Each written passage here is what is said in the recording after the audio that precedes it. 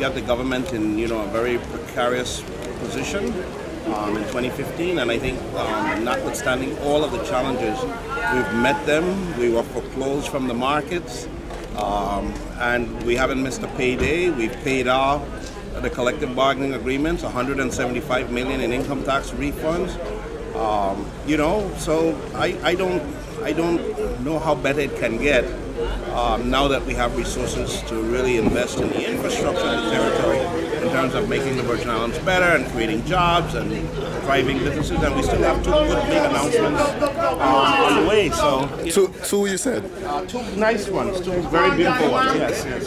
And an announcement that will involve how we're going to begin to deal with the issues of the insolvency at the government employees retirement system. So we're all part of that.